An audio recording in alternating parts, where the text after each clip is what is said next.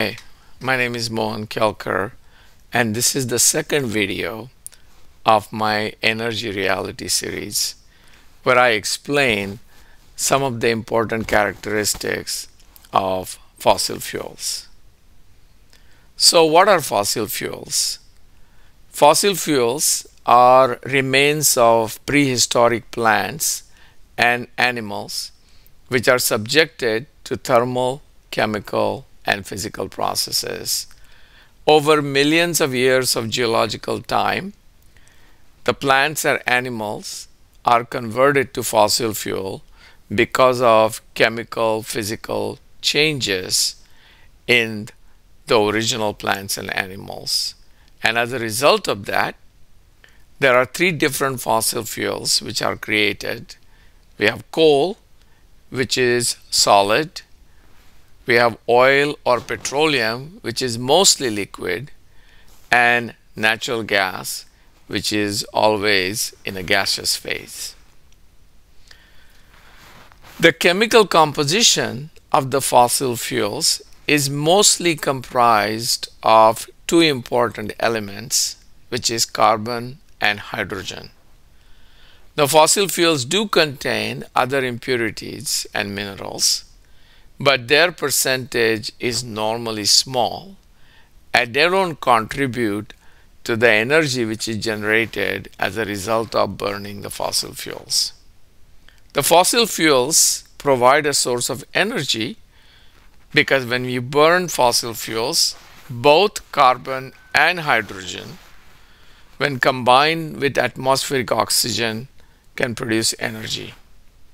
The two main byproducts of burning fossil fuels are carbon dioxide or CO2, which is a greenhouse gas. This results from burning carbon, and then water or H2O, which results from burning hydrogen.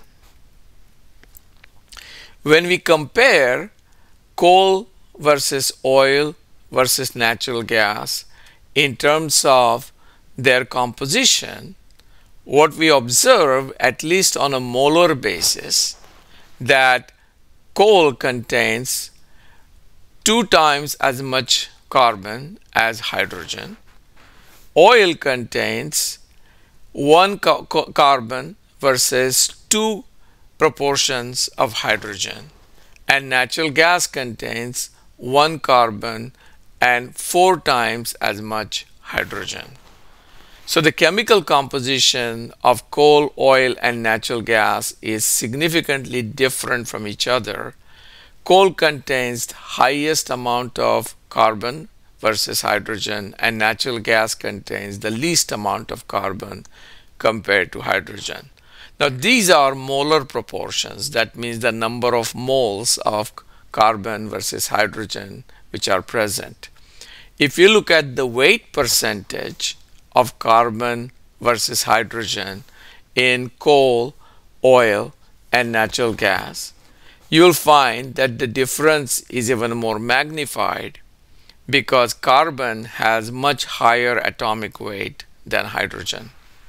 Carbon has an atomic weight of 12 versus hydrogen has an atomic weight of 1. So as a result of that, in coal, almost 96% by weight is carbon and only 4% is hydrogen. In oil, 86% is present as carbon and only about 14% of the weight is present as hydrogen. And in natural gas, 75% of the weight is occupied by carbon and about 25% of the weight is occupied by hydrogen. Please remember that these compositions which I am presenting here are approximate. There is a wide variation in the composition of coal, oil, and natural gas, and these percentages can vary a great deal. However, understanding the differences between coal, oil, and natural gas is important, and that comes from the fact that the proportions of carbon and hydrogen are different in each of those 3 fossil fuels. The difference is even more magnified when we consider what happens when carbon and hydrogen are burned. Typically, carbon generates lots less energy compared to hydrogen for the same amount of mass. As a matter of fact, if you look at the comparison between carbon and hydrogen, hydrogen generates almost 4 times as much energy for every pound burned compared to carbon. You can see that 1 pound of carbon roughly creates about 3,600 of kilocalories, whereas 1 pound of hydrogen generates about 15,500 kilocalories. Just for comparison, an average human consumes about 2,500 kilocalories per day.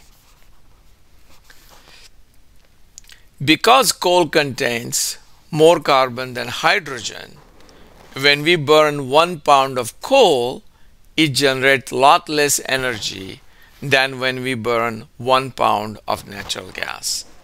Again, from the left-hand side figure, you can very clearly see that coal generates about 3,200 kilocalories per pound. Oil generates about 4,700 kilocalories per pound, and natural gas generates about 6,000 kilocalories per pound. Not only that natural gas generates more energy than coal or oil, it also generates less carbon dioxide for every pound which is burned. And the reason is, again, that carbon is more prevalent in coal rather than natural gas. So if you look at how much CO2 is released when coal is burnt versus natural gas is burnt, you can see that for coal, it's about 3.5 pounds of CO2 released for every pound of coal burnt.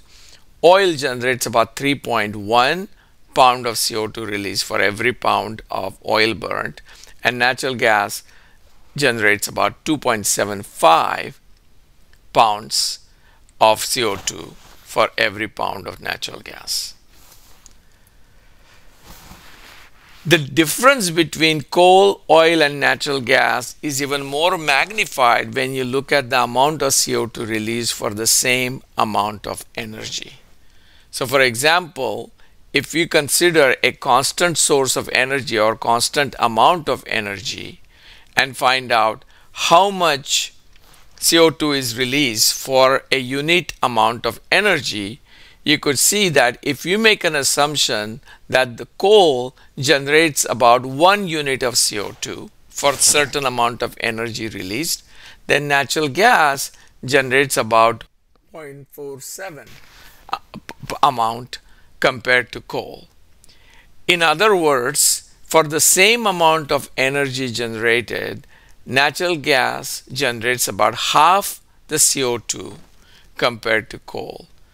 This distinction becomes important when we consider the fact that the CO2 is the main greenhouse gas and it has the biggest impact on the temperature change on the earth.